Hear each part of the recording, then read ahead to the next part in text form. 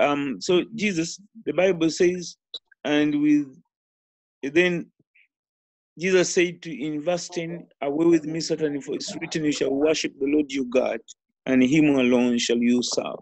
And so, my friends, my brothers and sisters, as we go through these last days, you have to be the only way that you're going to survive the spirit of the Antichrist, you must have the word of God. There's no way around it. There's no way that you are going actually not to be deceived. The deceitfulness of the enemy is going to actually come from the scriptures. He twists the scriptures. He interprets them according to his purpose. But you need to be a person that understands your Bible. When we say this here that you need to read through your Bible, we were not joking. And I'm so thankful for a few of you that actually listen and you are reading through. I was watching someone and they are still in the Old Testament, still reading through the first five books, but at least they are trying. But this is July. If you're going to actually finish your Bible, you need to be somewhere in the middle. You must be somewhere past the Psalms, going to the major prophets. And so Jesus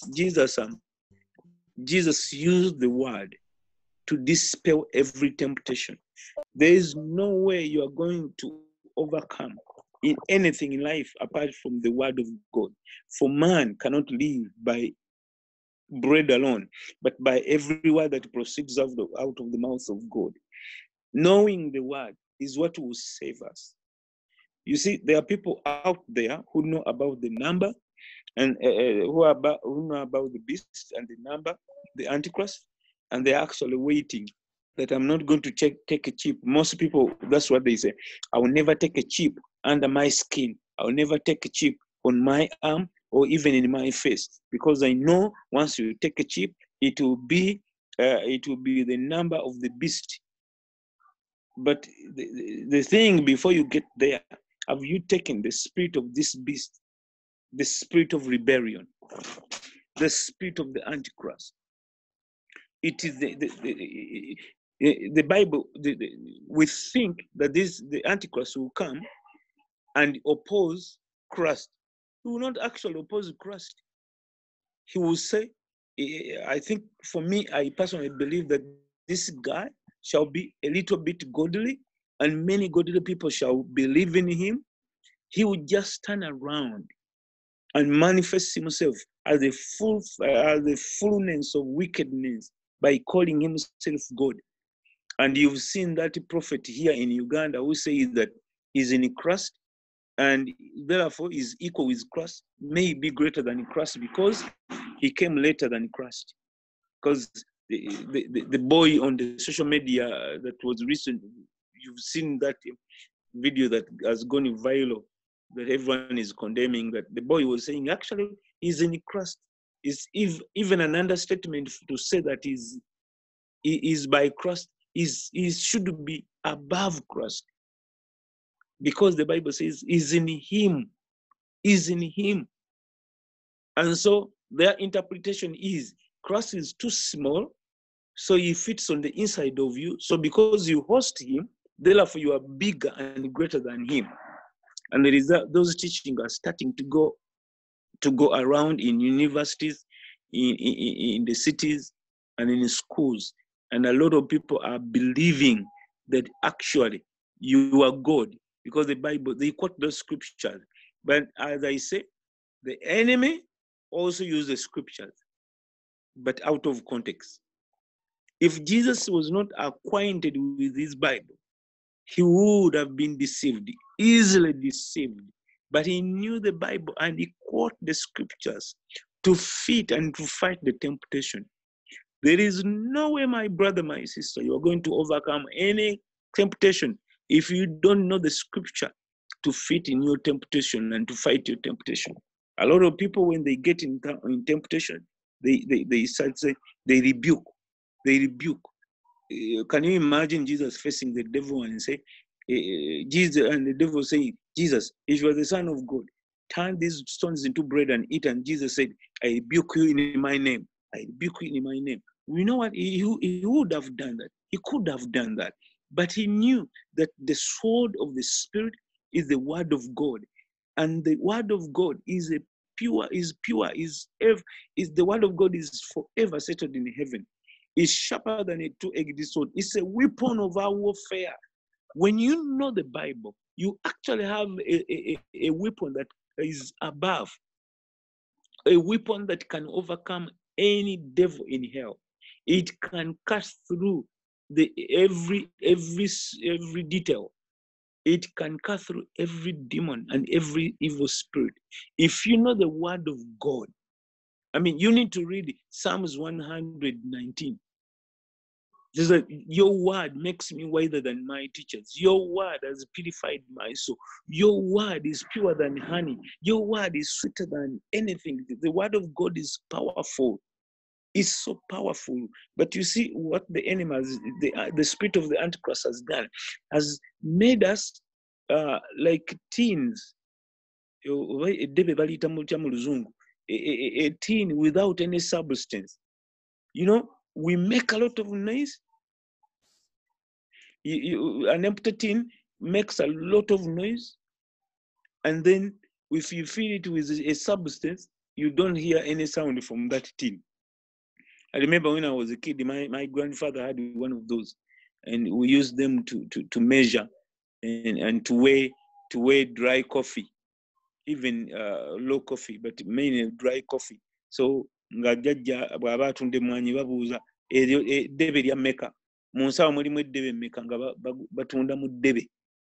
Naye that ddebe, when if you put it in a living room and it's empty, and in the night there's a rat in the house and it kicks that thing, you all have to wake up. Why? The tin is empty. An empty tin makes a lot of noise. That's why a lot of people that are doing evil things, they're actually possessed by the spirit of the Antichrist. They make the loudest noise on radio, on social media, on TVs, and they shut others down. But let me tell you something. The word of God is that powerful. Is so powerful. There is, if it's settled in your spirit, if you store the word of God in your spirit, they can arrest you and try to put the number on your head, on your hand. It will not work. Why? Because the spirit of the Antichrist cannot touch those who are filled with the Spirit of God. But the word of God is that powerful.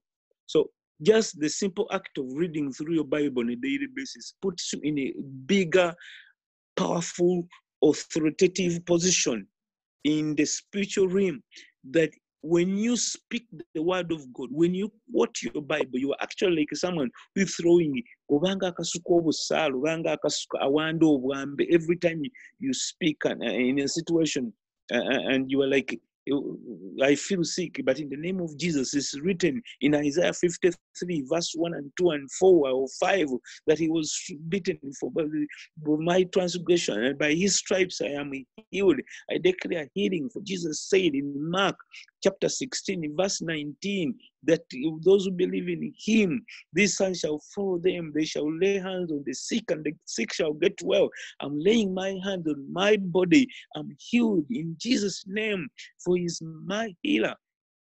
And you proclaim the word of God. What you do not see in the physical world is that in the spiritual world, either you are actually spitting out fire. You are spitting out these sharp swords that can pierce through ligaments to the smallest details. The word of God does that. And so what's happening in our times?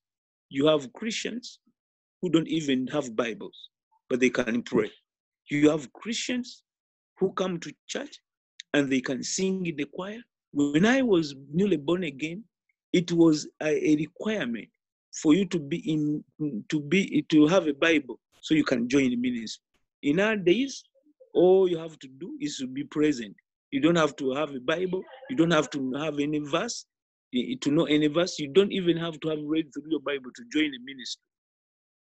But I'm telling you, when we open up again, I think, and I believe we should go back to the foundations of our faith.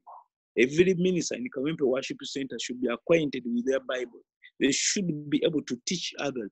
Every believer should be able to disciple at least one or two people who are newly born again by sharing the word of truth with them. And so I'm praying, those of you that are here on this Zoom tonight, that may the Lord remind you that you need to be a person. Your vocabulary should be, it is written. It is written. It is written. It is. We are going into elective politics right now. You should have a verse for this. I already have a verse for these political campaigns. Righteousness exalts a nation, but wickedness will bring it down. A righteous man, if rules and reigns, the city rejoices. But when a wicked man raises, everyone, there is misery in the streets. So I have those verses that I'm using to choose who am I going to vote for. I don't vote because this guy is popular. I don't vote because we need change. I vote because I am following the principles of the word of God. Let me tell you, a man who has the word of God in them, they are not moved by emotion. They are moved by the word of God, because the word of God is the will of God. So I want to end here by telling you the way we are going to overcome the Antichrist is to know the scriptures. Just looking for the number will not help. If you know your Bible, he will not find you. And stop moving in fear. Because some of you are already scared. A lot of things, or they are going to vaccinate us, or they are going to put in chips, computer chips in our skin, or they are bringing G5 internet connections in my area, and they are going to bring all these destructive things. Let me tell you something. The word of God is a fire. It's like a hammer. When you have the word of God, you are too safe to be scared of anything. If the Lord is for you, who can be against you? So I want to take these last 5 minutes. So we pray together that the Lord will give you the ability and the wisdom to study and to read the word of God. And then from this day forth, may the Lord help you to be a woman and a man of the word, that you shall be quoting the word in your conversations to your family, to your friends, to your neighbor. You need to be a person that actually wakes up and say to your neighbor, but actually today when I was reading, I read in Numbers 23, and the Bible says there's no succor against the house of Jacob, and there is no curse against the house of Israel. You need to quote scriptures in your conversations. People quote others. Mwa president yagamba, Bob Wine yagambye, Musumba yagambye, but Jesus quoted his father's word. So I'm going to ask you in the next 5 minutes, please unmute your mic. I'm going to ask you to pray for yourself, that the Lord, number one, will forgive you for minimizing his word. May the Lord have mercy on you for not taking his word as number one in your life. May this day be a day for you to make a covenant with your Bible, that I'm going to read you from Genesis to Genesis. Come on, let's raise our voices and pray together.